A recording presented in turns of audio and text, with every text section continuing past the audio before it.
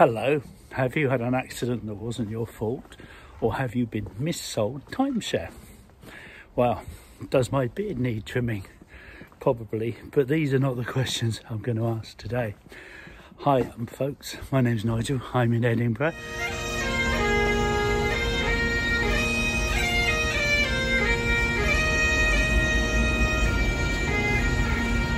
And apparently you now have to queue to charge an EV, and this is the latest narrative for the oil industry, the media, car makers and dealers. The shocking news that you now have to queue to charge your EV. Hello friends, my name's Nigel, hope you can like and subscribe. Welcome to all subscribers, and those of you who aren't subscribing, maybe you can consider it. Look, there's a switch bike and there's another switch bike. They're all over the place, and time to throw my phone up in the air and see if it is protected by the case. Do you have to queue to charge your EV?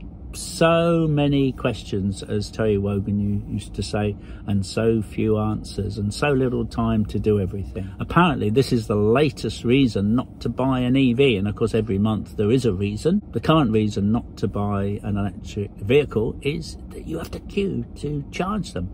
Well, this is quite shocking news, and I thought I'd look into this situation. Hi friends, I'm in Edinburgh.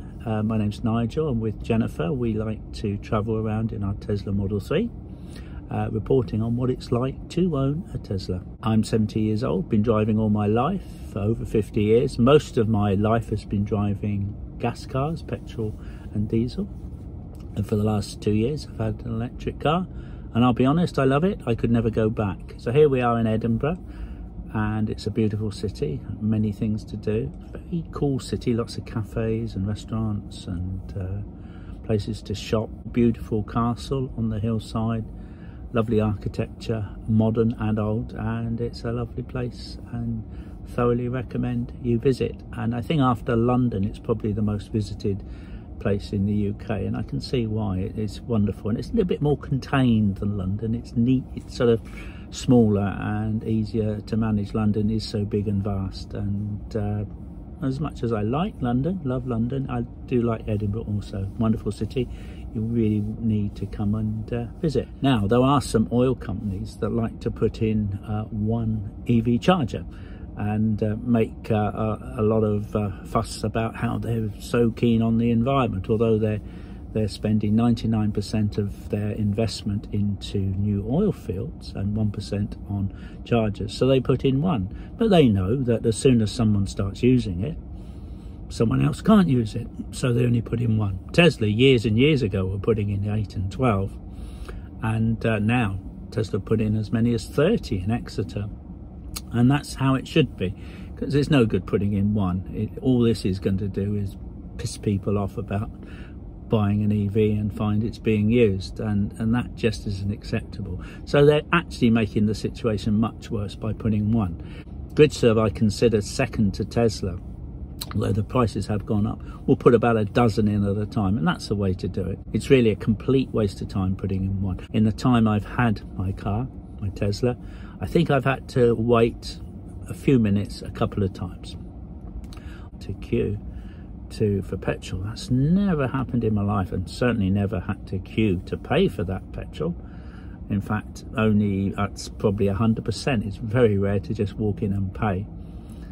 This is the fact of life. Roads, you have to queue, often for many hours actually, because we all travel, or a lot of people do travel in the same roads at the same time. You queue up in the bank, you queue up in the post office. I'm trying to think where you don't queue. You queue pretty much everywhere, don't you? Certainly queue on the roads.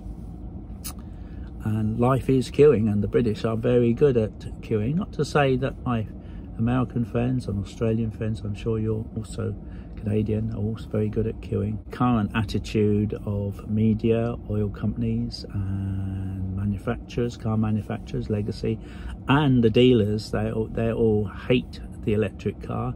They know the writing's on the wall. They know the electric car is much superior. They are coming down in price, and they're still going to be around for a long time. Gas, diesel, petrol cars, I can charge at home, so yes, I'm lucky, not everyone can, but more and more councils are putting in charges in more and more places. And the key for any council is not to get greedy, as some of them are, going from 30p to charge per kilowatt hour up to 80 and 90. People aren't going to pay that then, definitely not. They're not that stupid. I thoroughly recommend the ZapMap app, and look at Zap Home, where people who are not companies, but they have solar panels and they have electricity, you park in their drive and you pay them, and mostly are very reasonable prices. You phone them up and you book a time you want to charge up, possibly close to your home or close to your work, and that can be a very good idea, and so there's a lot of people doing that. But anyway, thanks very much for watching, for getting this far. A bit of a ramble today. Hope you can like and subscribe and hit the bell and notifications, and I'll see you next time. And don't forget to take your reusable mug wherever you go. Thanks very much for watching. Take care. See you next time. Bye bye.